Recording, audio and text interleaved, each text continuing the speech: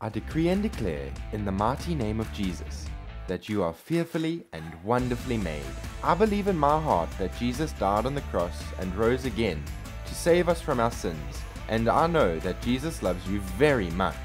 Let us all lift up our hands and say out loud that Jesus Christ is Lord. Good morning, boys and girls. Welcome to WFGC Live. Today we are going to have a lot of fun and we're going to learn some stories. Hello, Auntie Lorna.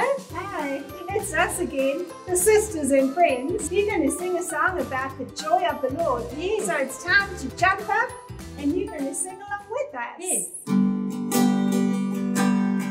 I got the joy, joy, joy, joy down in my heart. Where? Down in my heart.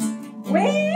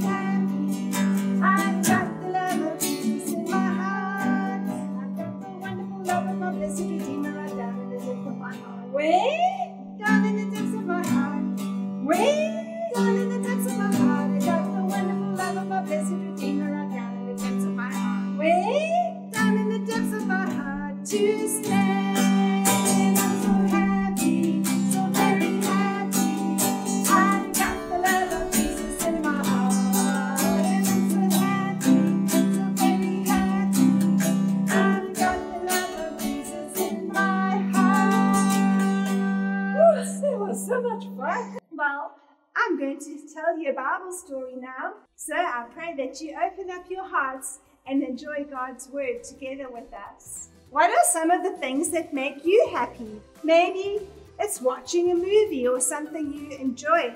Maybe even amusement parks. Sometimes people will go to an amusement park to make themselves feel happy.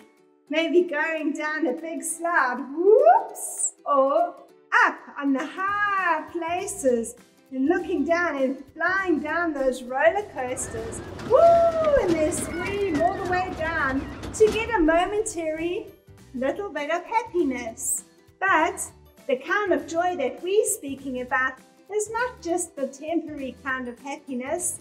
It's a kind of joy that comes deep from within your soul, that no matter what the situations are going around about you, you know that the joy of the Lord is inside of you and He can make you strong and He can make you happy. In John chapter 15 and verse 11, the Bible says this, "See, things I have spoken to you." This is Jesus talking. He says that my joy may be in you and that your joy may be full. God wants us to have our joy full. And how? How do we have our lives full of the joy of the Lord? Well, if you spell the word joy, J-O-Y, the top one is Jesus. We always put Jesus first. Then there's the O, others. We pray for others. We put others before ourselves and our own needs. We pray for other people who are needing help. And then the Y, for you. You pray then for yourself. And if you will put Jesus first, and then others, and then yourself, you'll start having a real joy that bubbles up from deep inside your soul. In Psalms chapter 16 and verse 11 it says, "You will make known to me the path of life. You will fill me with joy. And in your presence there is fullness of joy. And at your right hand there are pleasures evermore." Isn't it wonderful to have the joy of the Lord to be our strength? Lord, I pray for everybody watching this morning that your joy will give them a supernatural strength that comes only from knowing you. Thank you, Jesus. Amen. I decree and I declare in the mighty name of Jesus, I am fearfully and wonderfully made. I know that Jesus loves me very much. I believe in my heart that Jesus died on the cross and rose again to save me. I lift my hands and I say out loud that Jesus Christ is Lord.